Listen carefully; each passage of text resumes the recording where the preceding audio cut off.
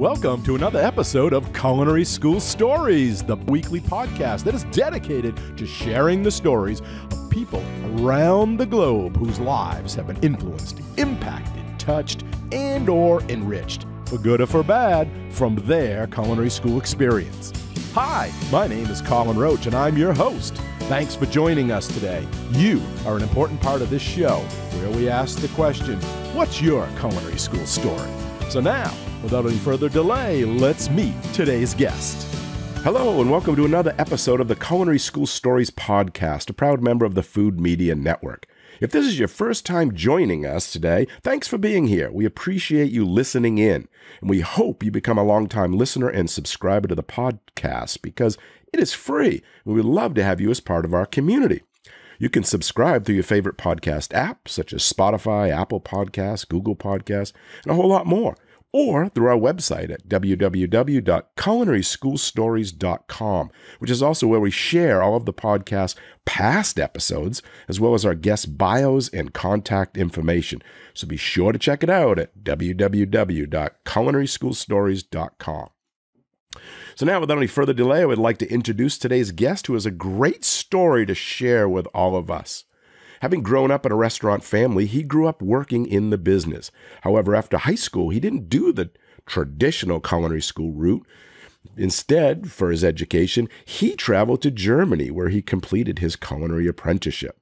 And after working in numerous restaurants and hotels, including owning and operating a few of his own, he transitioned to a culinary educator, became an instructor at a number of different schools, which we're going to talk about.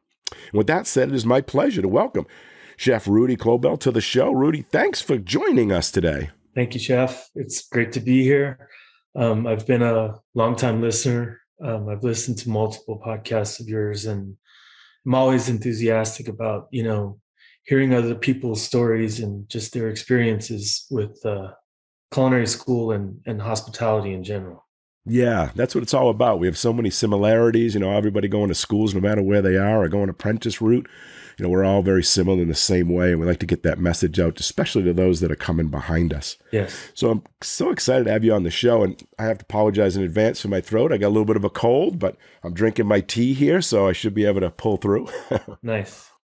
So why don't we start out, what are some of your earliest memories of food and cooking, and when did you first realize that, maybe this was going to be your career choice?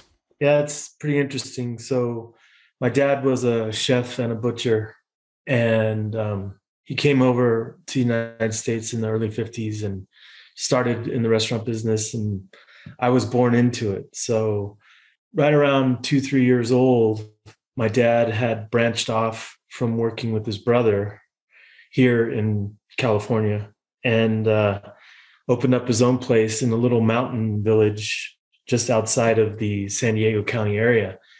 And so basically that's where my whole culinary experience started. He had a bakery and a restaurant. And so, as a little kid, I was in the kitchen stuffing donuts and doing all the little odds and ends chores and, getting involved in kitchens and just watching the restaurant, evolve, the restaurant business evolve around me. And by the time I got into high school, that's where I was making my pocket money. So I would work for my dad, working in the kitchen or in the front of the house. He had me wait tables and bus tables as well.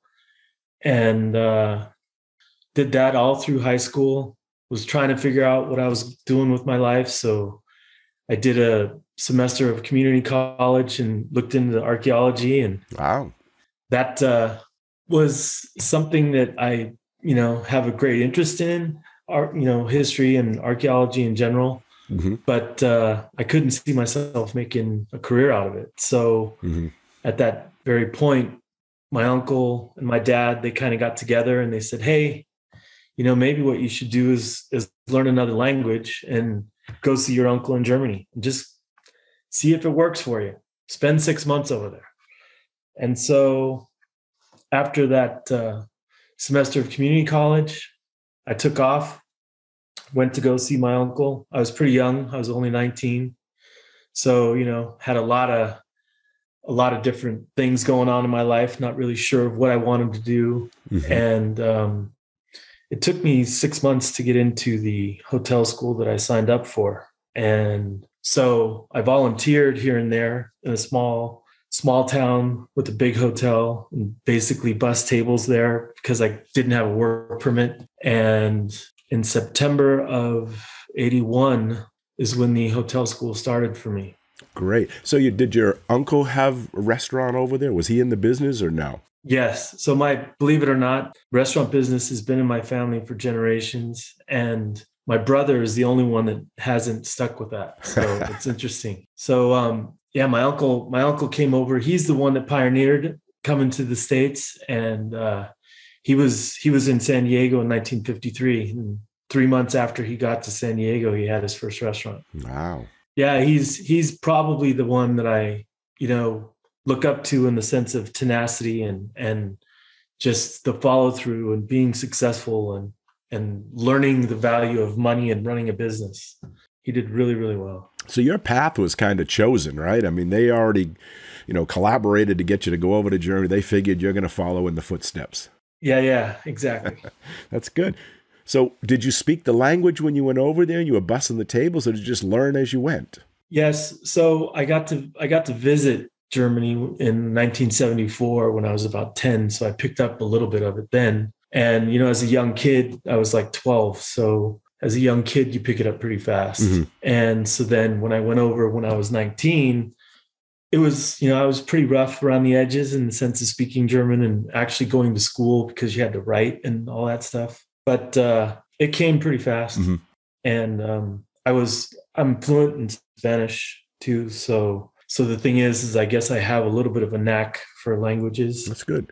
So why don't you tell us a little bit about the apprentice program? It's probably changed, but what it was like when you went through it, because it's not a big thing here in the United States. Most people go to a traditional college, associate's degree, bachelor's degree, though it is coming back. And the American Culinary Federation's, promotes it and things, and maybe it will, maybe it won't, but maybe explain to listeners what it is you went through. I mean, did you go to classes? Were you only working? Was it with one chef, multiple chefs? So the hotel school was pretty interesting because it was 10 months and it was just about hotel. Then I transitioned into my actual apprenticeship and I got credit for my first year. So that was great. And for me as an American, I had to find a sponsor. So I needed a work permit and a visa, found someone that would sponsor me into the apprenticeship program. And then it was 5 days a week working. So you worked 5 days a week. And depending on what year of the apprenticeship that you were in, you were dealt more responsibilities. And, just depending on how you showed up and your enthusiasm for the work and all that kind of stuff. And so you worked 4 days a week and 1 day a week you went to school. And school was just like regular culinary school. So you had all different kinds of subjects, a little more intense than what you see here. I had to take French, German, and English in culinary school. Wow. I had to take ethics. I had to take all these little knick-knack, side things, but also cooking classes, practical classes, labs, all that kind of stuff as well. How do they fit all that in though? Because if you're only going 1 day a week and is it a 2-year apprenticeship, 3 year? I mean, it's a 3-year program. So 3 years, you go year round to these classes? Yes. So, yep. Okay. Yeah, year round. It's a lot of subject matter, as you know, being a culinary educator. How do you fit all that topics in there? But I guess a lot is pushed on you to do on your own, homework-wise and research type. Yeah, and the interesting thing is that it was all in dictation, believe it or not, when I was going, because 1981, they had no computers over there. Right. That's what taught me German. So I had to take notes on everything that was discussed in class. And so by writing it down, it got me into German a lot, quicker and faster. So talk about the cooking part. Now you learn that in the school you just mentioned. So maybe you learn a cuisine or saute or stocks or something. Then do you have to go back on the job and practice those particular skills and get assessed on those skills? Yes. So the way it works is that the apprenticeship school that I went to was a state-run school from Munich. And they basically have a sheet to work off of all the topics that need to be taught within each year of your apprenticeship. So the first year, you're supposed to take on stocks and sauces and the fundamentals and knife skills and all those things. that gets signed off by the executive chef at your work. Mm-hmm. And so he goes through that with you, and you sign off on all the different topic, subject matter that you are going through. And it was pretty fast paced, Mm-hmm. but the one thing is that it was just really, a lot of it was based on your enthusiasm and your want to learn. So like the restaurant that I worked in had a fine dining restaurant. It also had a steakhouse, and then it had a production kitchen. And so you got to work in all three of those different kitchens based upon your experience level. And a lot of the, first year apprenticeship students were working in the production kitchen, making lots of big batch, material. And then as you progressed through the program, you got to go into the steakhouse. And then from the steakhouse, you progressed into the fine dining restaurant. Wow. And that's how it was for me. So great. Now, what if you don't pass? What if they don't sign off? Is it up to the chef then to retrain you and have you do it again? Or do you have to go back to that class? That school is responsible? How does that work? That's interesting, because I was afraid that, with the language barrier and some of the things that I had to go through, but I passed. So I believe the way that they run it over there as well is that you do get a second round to do things. And I'm not sure how that worked with the restaurant, but they are obligated, as far as I know, to get you through the program so that you get your certificate. And then you come out as a journeyman, or was it exactly go apprentice, journeyman, and then you kind of keep going through the ranks? Yeah. So once you get the apprenticeship, you are basically a certified cook, and then from there you go on to your journeymanship, and you find other places to work in, other chefs to work for, and based on your experience there is how you progress through the ladder and get to become a station chef or something like that. It was pretty interesting. So I really loved Munich. Munich is a very sunny town compared to the rest of Germany. There's lots of sun there in the summertime, and it does get cold, and we're close to the Alps, but it's probably got the best weather of all of Germany. And so from there, how did they take you being an American? How did they treat you? How did they take you? They're like, what are you doing here? Why are you in our country? Anything like that? Exactly. They, I did get a lot of jokes thrown my way, and you're just a burger flipper and things like that. And it was fun to, establish myself and show people that I was serious. And the thing is too, is like, you as well as I do, what it was like being a chef in the 80s and being a cook in the 80s. And it was rough. I mean, there's no civil rights over there. If you stepped out of line and you were doing something really nasty, or you were wasting food or something like that, they'd rough you up. They didn't put up with with those types of things. Yeah, and a lot of listeners may not know, because this was like, pre-computer, pre-Food Network, if chefs weren't, the all-star rock stars they are today, it was a totally different career type of thing, militaristic. Yeah, well, it's interesting too, because I worked for a Swiss company that was in Germany establishing restaurants, and they were basically international. So the sous chef of the restaurant that I worked in, he was Polynesian, and it was really, really interesting, because talking about a language barrier, I spoke better German than he did. Right. And he was the type, very militant. He didn't put up with anything. And he could, he would prefer to speak English to you than German. And if you got in his way, or if he was angry about something, it wasn't fun. Yeah. It's a different world back then. Oh yeah. Not a better world, but a different world. Yeah.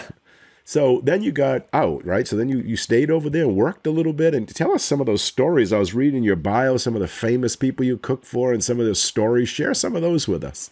Yes. So I got out of the apprenticeship, and I had realized that, for me, basically, if I wanted to do something and be successful and live up to my uncle's standards, that I would really, really have to put some time in. And so I decided to stay. I loved it. I loved it over there. I loved working over there. And I found a catering business that was pretty famous in the town of Munich, but I didn't realize they were pretty famous in Europe.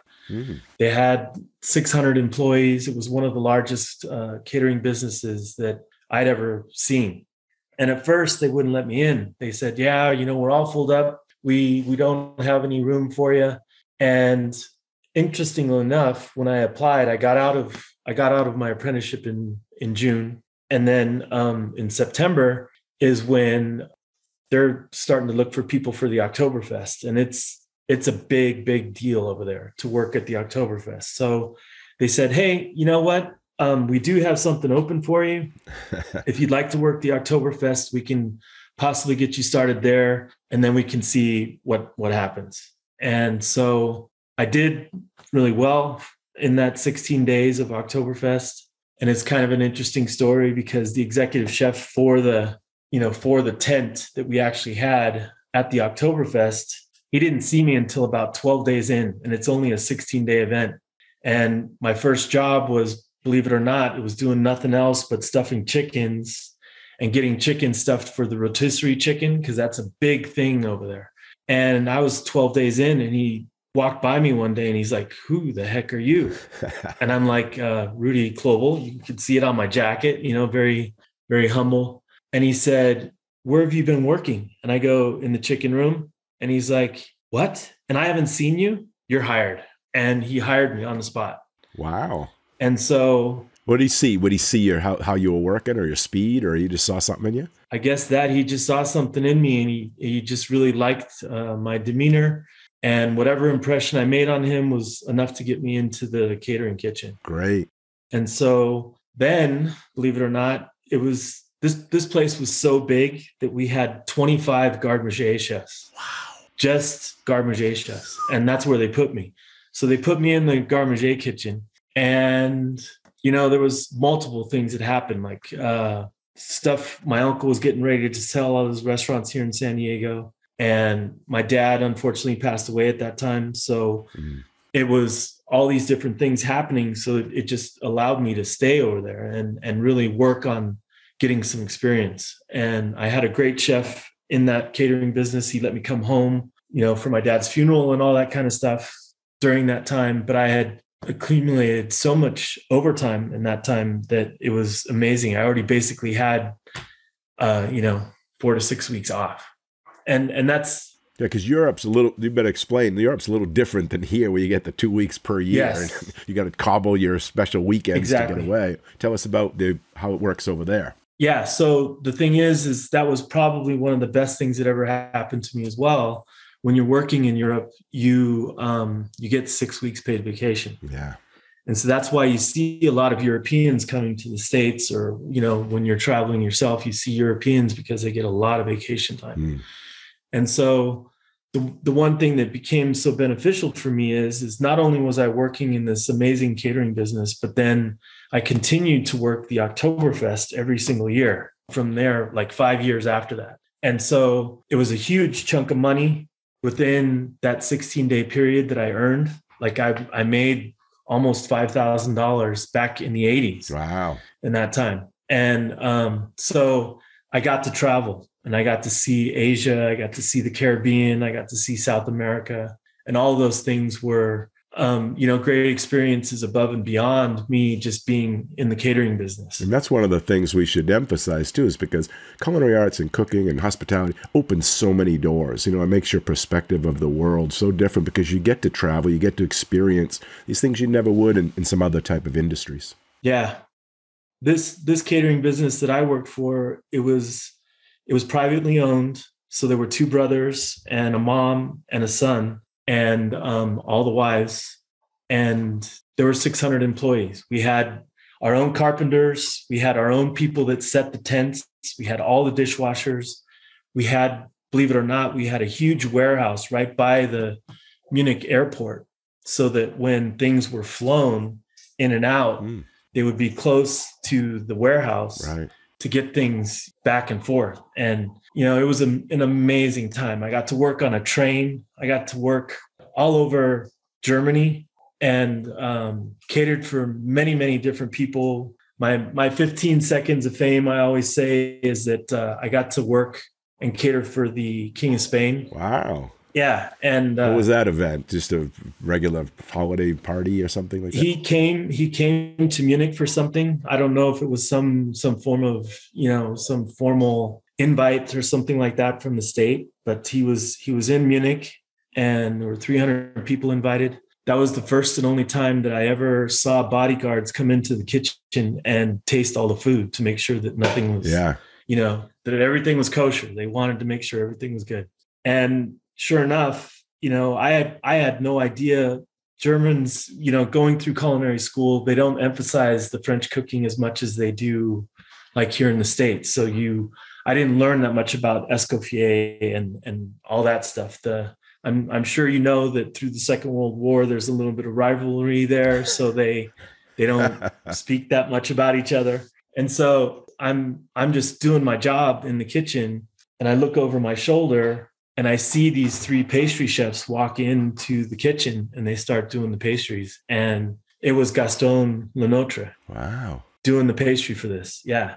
And he did I'll never forget it. He just did these peeled grapes with the sabayon and some ice cream, and came in, flew in on a helicopter, and flew right back out. Wow. Just for the event. Just for the event. And it was downtown Munich too. Like, it was unbelievable how they organized all that kind of stuff. Yeah. The things you see. I mean, tell us about some other people. You had another famous people that you worked for and stuff. I'm sure the listeners would love to hear those stories, and the bodyguards and the caviar and all the decadence. Yes. Yeah. So, well, one interesting thing is that we did another event, and this was outside of the town of Munich, down close to the Alps, somewhere on a lake. And I wish I would have kept the menu, because that was the way the catering business wrote the menu up, is their invite list, the guest list was on a napkin, and it was a cloth napkin, and they had it actually printed out for the event. And for some reason, I never saved that particular one, but there were 26 people invited to this event, and there were 110 bodyguards. Wow. And so basically we were cooking way more for the bodyguards than we were for the actual people. But I don't remember the whole menu. I just remember that 26 people ate 9 kilos of caviar. Wow. And it was just probably the most decadent event I ever worked for. Whoa. And, you get to see those things, and it's just, you're in the kitchen. That's another thing too. This isn't the type of catering business that we see a lot of times now, where things are brought in hot boxes. Everything was set up in a kitchen. Like, you actually had a kitchen at the event. So there was a kitchen tent. And so you were stuck in your kitchen. They brought in ovens, they brought in all the stoves, all the gas, all that kind of stuff. And you did your event, you did your plating in there. So we set up plating tables and all kinds of stuff. So it was like a regular, offsite kitchen. Right. And that's not something that you see that often these days. No, only on high-end events. You don't see it on most lower end. But the interesting thing for me is I also did get to run and operate 2 businesses over there. So one of them wasn't successful. It only lasted about 6 months, and it was a concept that we tried, and I didn't get along with the people. They didn't get along with me. We couldn't get the numbers right. But then towards the end of my time in Germany, from 87 to 93, I found a place that was on a lake down south of Munich, about 40 miles out of town. And, interestingly enough, the way restaurants work over there is that after the Second World War, what happens is all the breweries took over all the restaurants because the restaurants didn't have money. And so that created this huge brewery monopoly over there. And what ends up happening is you try and find a lease on a restaurant, and you have to sign a lease with a brewery and serve their beer. And this restaurant that we had down south on this lake was independent of any brewery. So we were able to get any kind of beer that we wanted for the restaurant. And it was a farmhouse restaurant and a destination. So it was right on the lake. And I stayed there for 5 years and cooked and ran the kitchen there, and became part owner. And it was just a great experience for me. Great. Yeah. And at that time is when my uncle, he had already gone into retirement, had already done, a lot of exciting things. And he was getting serious about starting another business, believe it or not. Oh. And so he called me back to California. and he said, "Hey, come on back. I've got this beautiful piece of property in California. We're gonna start a bed and breakfast. I want you to run it for me, and come home." And so I did. And so I came back to San Diego in 1993, and we were on the outskirts of San Diego, up in the mountains again, on this beautiful ranch, and tried to get a bed and breakfast going, but there was just a lot of red tape. Believe it or not, San Diego has more Indian reservations than any other county in all the United States. Wow, didn't know that. Yeah. And so one of the interesting things is that, there's a lot of politics and stuff like that, and they just were not interested in helping us. And part of the licensing for that type of operation is where they do well drawdown tests and things like that. And they will do these drawdown tests on other people's property, but they need to participate. And we were surrounded by Indian reservations, so none of them wanted to participate. So we couldn't get the licensing. So you're home. What did you do next?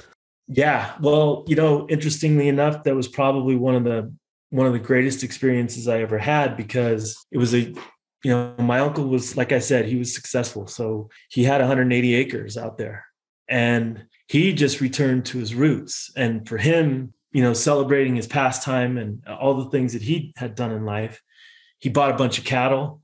He had a huge garden. We had an orchard. We had goats. We had chickens. We had pheasants. We had all kinds of farm animals. So that was another way of me being integrated into an aspect of culinary that I had never done before. So we did a lot of our own, slaughtering.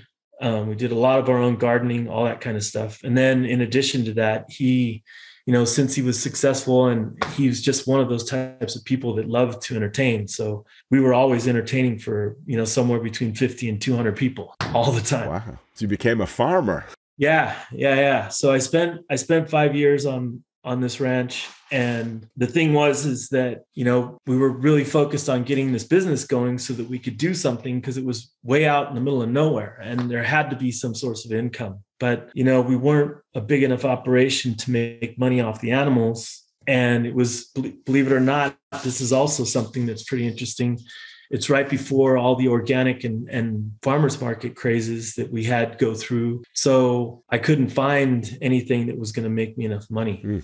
And so then I started looking for another job, and I had been in the restaurant business. So I was looking around and I found a little tiny cafe in San Diego, and I was able to get it at a decent price. And I took over a cafe in San Diego and ran that for 3.5 years. Awesome. So now take us to teaching. So now you're teaching, and where did that happen? At some point you said, I'm going to go and give back to others. I want to get into the education. I want to get into academia. Exactly. How did that happen? And tell us a little bit of that story. Yeah. So with me coming back to San Diego, I was also married, and we were having kids, and, there was a lot of stuff going on. Both of us working really hard at our careers. My wife at that time, she was doing something completely different. She was a chiropractor, and we tried to come up with a plan of making things come together. So the cafe was very busy. I was down there all the time, working 7 days a week,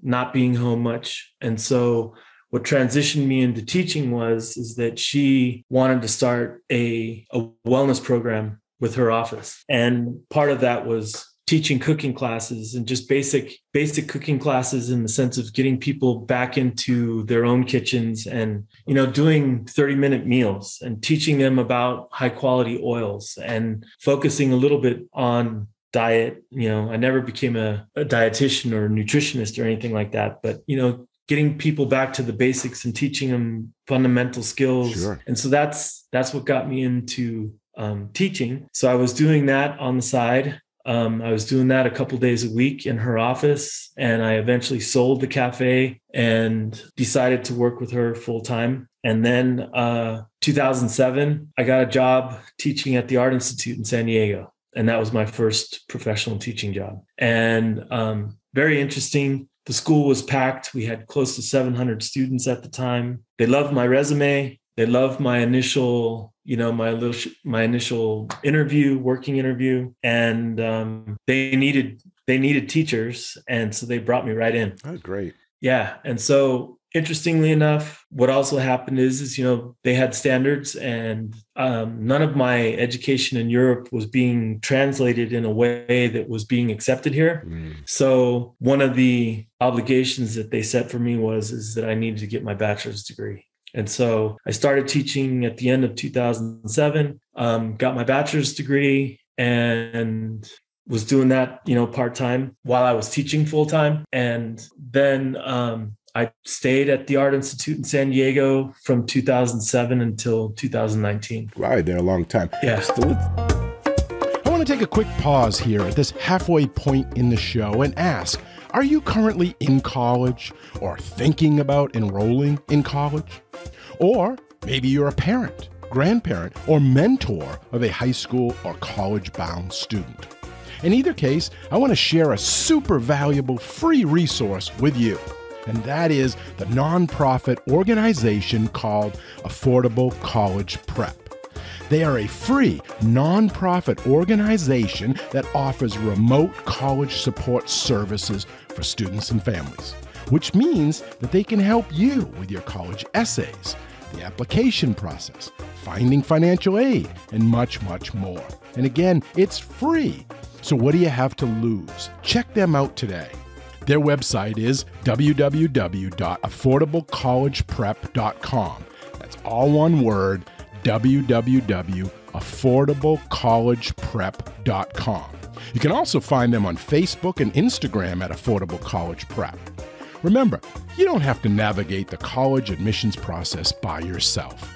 Affordable College Prep has been helping and educating students and their families on all things college for years, with an emphasis on saving money and doing what is necessary to get students to graduate in a timely manner. The Affordable College Prep advisors do an excellent job in helping students find and apply to the universities that provide the best fit academically, socially, and financially for them and their families. And they do this by providing remote support over the phone, as well as through video chat, email, and text messages to help you prepare for college. So be sure to take advantage of this free resource and contact them today. Okay, now back to the show. Let's talk about comparison now. So now you went through the apprentice program, and now you're teaching in a, what we call a traditional, I guess now these days, at the Art Institute, an associate's degree or bachelor's degree program for students. What is the similarities, pros, cons? Can you talk about that? Are they similar? Is one more preferred in your point of view? Yeah, so I would say that the curriculum between culinary school and the apprenticeship program is definitely very similar. One of the things that I think is possibly, an advantage from an apprenticeship program is that you get lots and lots of on-the-job training. So you're constantly working in a restaurant, and you're already, hands in all the time, doing something towards, satisfying a guest. When it comes to culinary school, you're working off of recipes, and you have timelines and, demands from the instructors and things that need to get done. But it's a little different. Most culinary schools also have restaurants where you get to do some form of restaurant cooking. The Art Institute in San Diego had a restaurant where the students would go through just before they graduated. Mm-hmm. And that was really nice because it was student run, student ideas, student menu, all backed by the instructor and the approval of directors and things like that. And I enjoyed it. But I feel that you would possibly have a little bit more hands-on training through an apprenticeship program. You should get more of that practical experience in the restaurant. Exactly. But what if you didn't want to go into a restaurant? Because the apprentice program kind of, channels you right into that. But what if someone went to culinary school and wanted to be like a personal chef or a private chef or wanted to work on yachts? Or today there's so many avenues that we didn't have back in the 80s. Back then, you went into a hotel, you went into an institution, you went into restaurants. Right. But now there's so many options. Maybe you think culinary school would give them a better option. Yes. Maybe food photography, blogging, media. Exactly. Than you would with the apprentice program, because that is so narrow. Mm-hmm.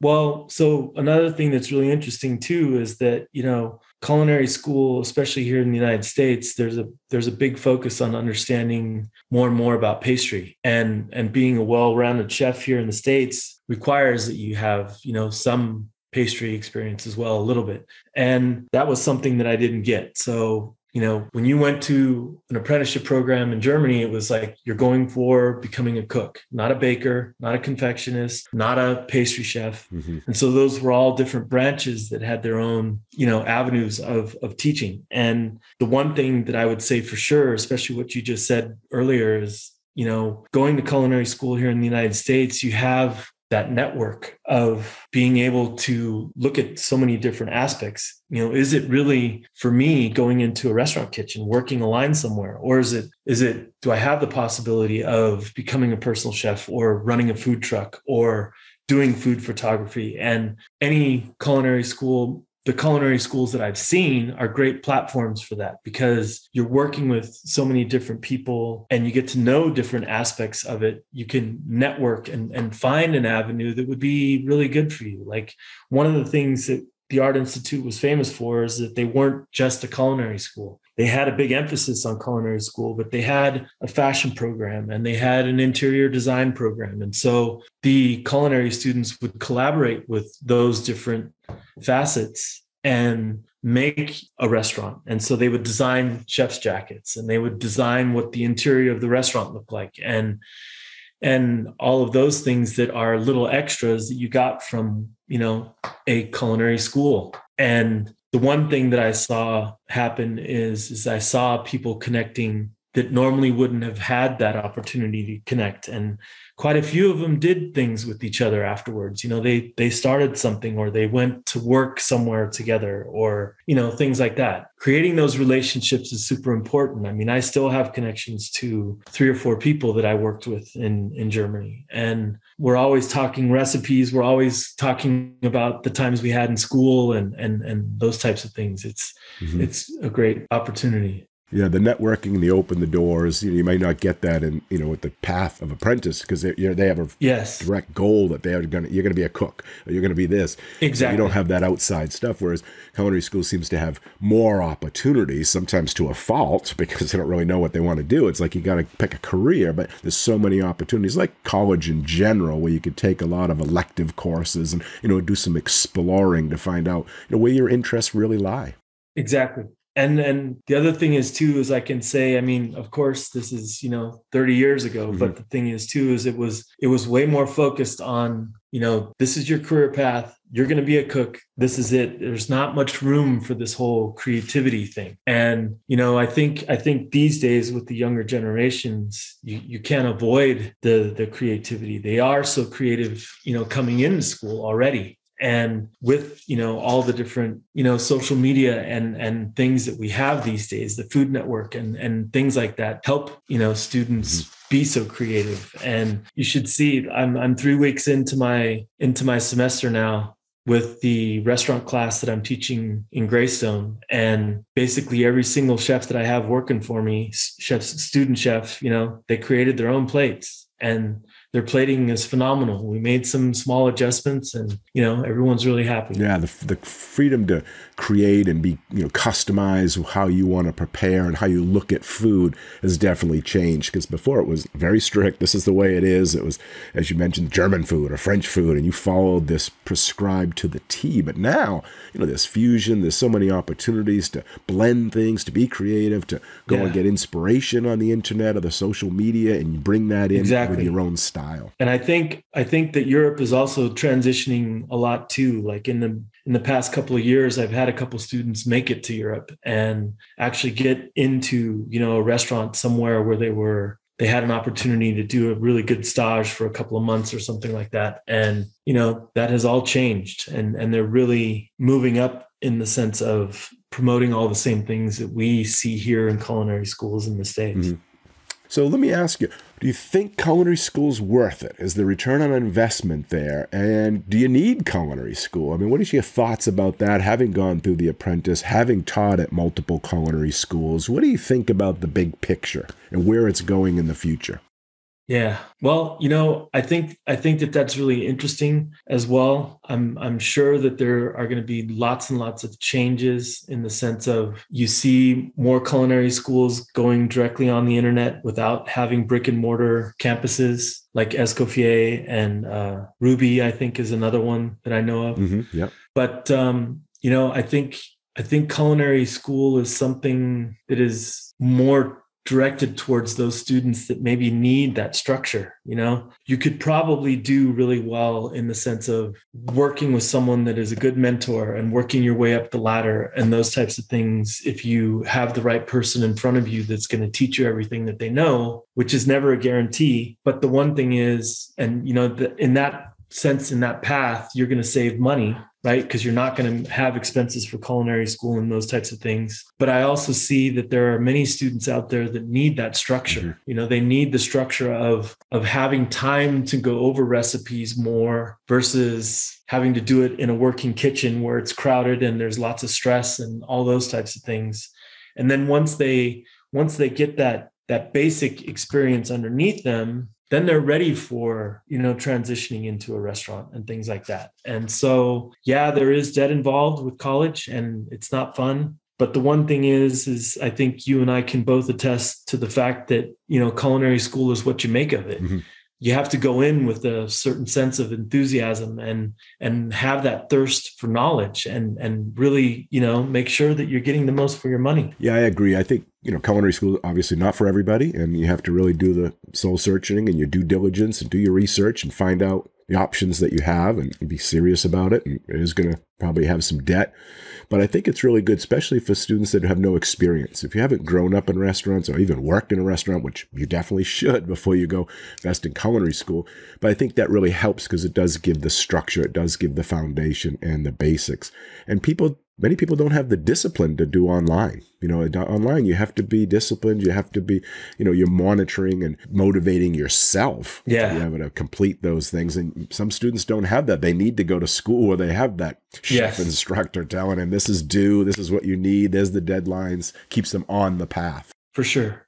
So what is culinary school that you see now? Is anything surprising you? Like, wow, they don't have this class anymore? Or, oh, wow, they have these classes now? Or, thinking about the curriculum as a whole and what you're trying to set for outcomes and objectives for the students. I know you're at the Culinary Institute of America now, and you were at Art Institute in the past. Yes. Do you see any changes? Does it excite you? Does it or bother you? Tell us a little bit about what you see based on your experience. So I did transition from the Art Institute to the CIA, and definitely, the CIA has a long time heritage in school and teaching, and so their program is amazing. Mm-hmm. I think there could be, a little more transition in the sense of, where is it that we can go? Maybe a little more emphasis on some food science, or maybe that whole creative aspect of offering, like a photo class program in that sense.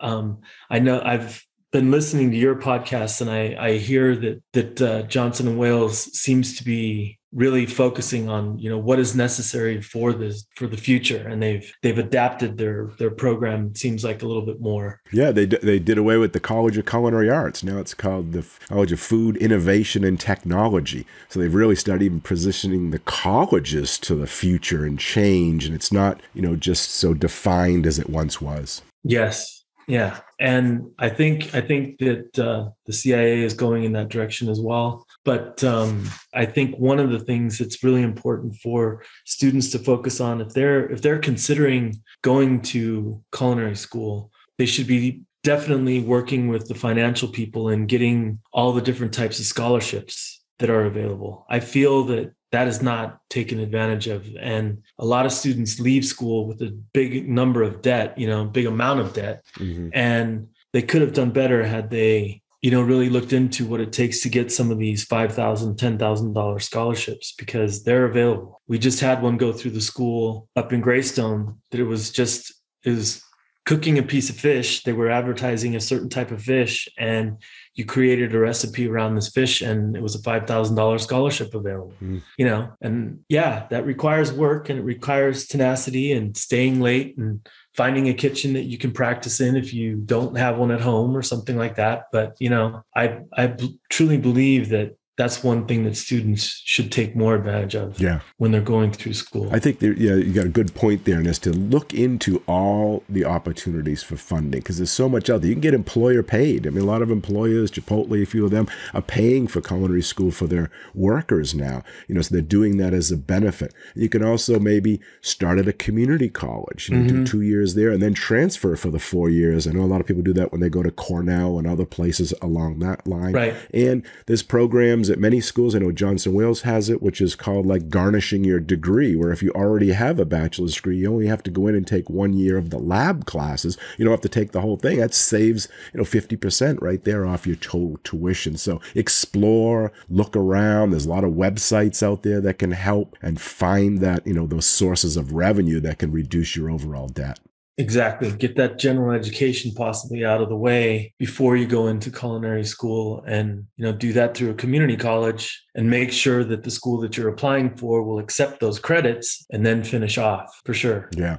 And I think you mentioned too, the photography and these other types of courses that, going into the culinary school, you don't have to have your life planned out 100%, but know that there's so many opportunities, and take advantage of those while you're in school, and see if that may be something you want, like food photography or blogging, or maybe even teaching. Find those electives, find those instructors that you can, as a mentor, and ask questions about it, because it's not defined. You don't have to, like when we went, it was a cook, a baker, a hotel manager. Right. Now it's so wide open, and you can change as you go through, and to really take advantage of that time when you are on campus. Absolutely. Yeah.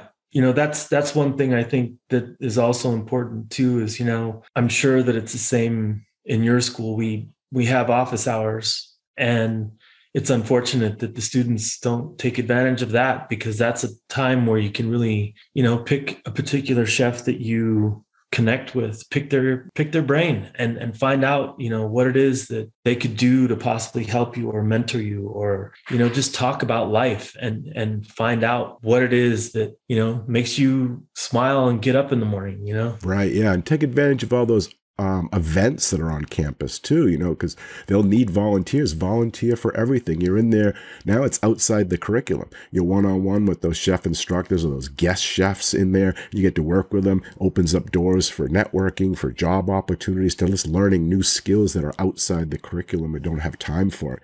I know I'm doing some adjuncting now for Florida International University, and they have the big South Beach Food and Wine every year. In February, it's coming up. What an opportunity for students to go and get involved with the network stars, and help out and see some of these celebrity chefs, and just get involved in a huge event. And I know CIA has those, and other schools do, and take advantage of those. That's all extra that you don't even have to pay for. Yeah. So we're lucky up in Napa where we're at, because the thing is it's wine country. And so there's lots of good restaurants and lots of opportunities for students to not have to travel far for their externship or things like that. And then we have Copia, which is our adjunct, campus. And there's lots of events that take place there where, it's an international thing. Chefs come from all over the world to take part in these events. And that's the opportunity. It's networking, Yeah.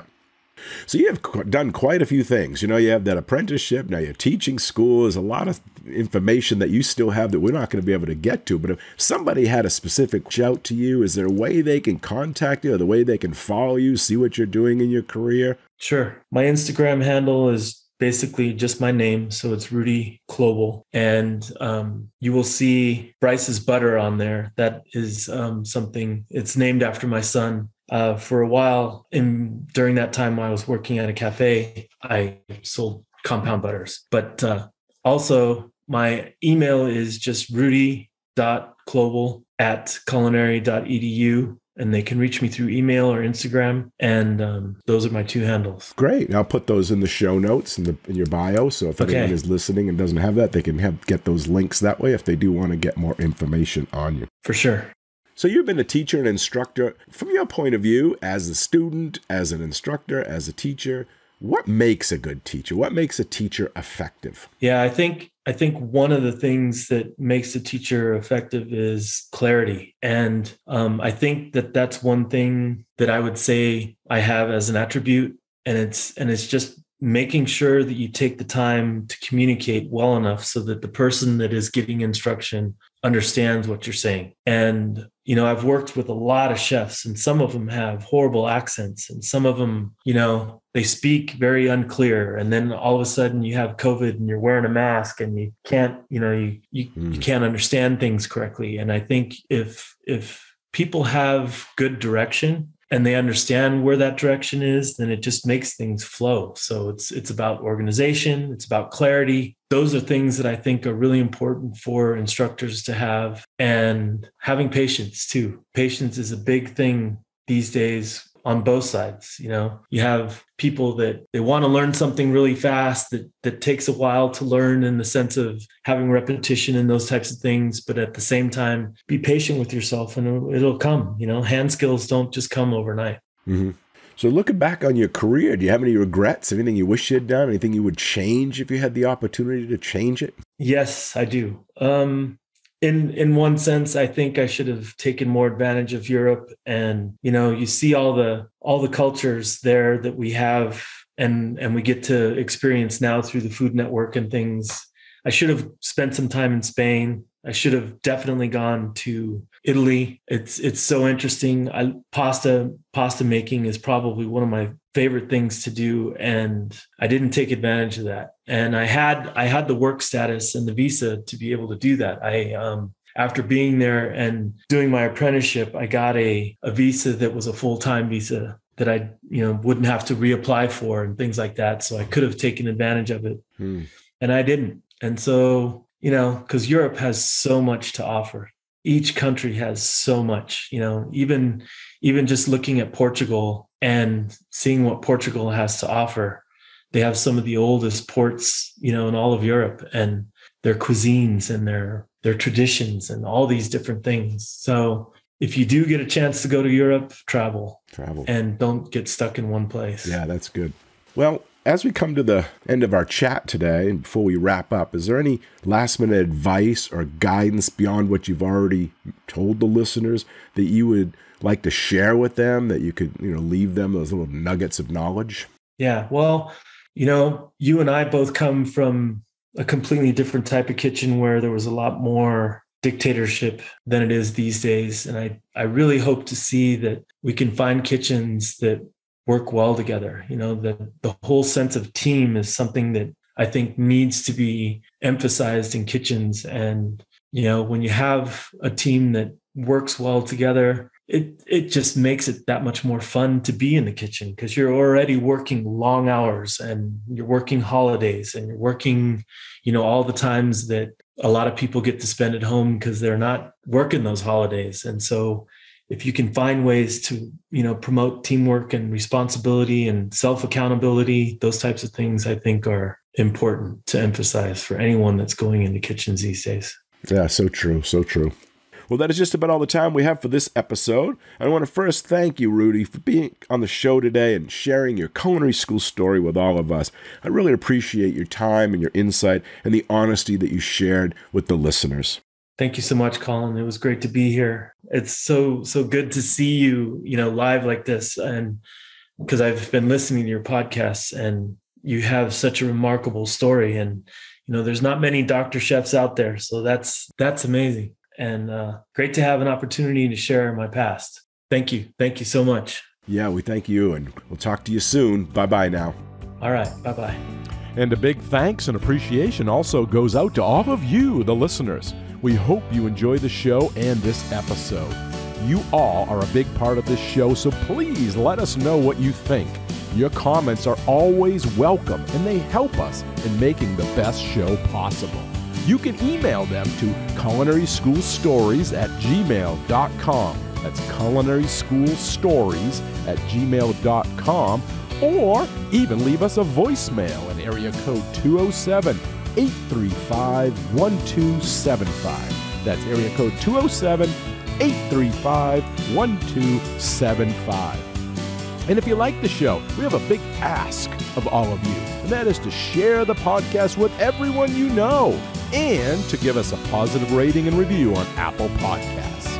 Okay, until our next Culinary School story, take care and be well. Bye-bye. Culinary School Stories is a proud member of the Food Media Network.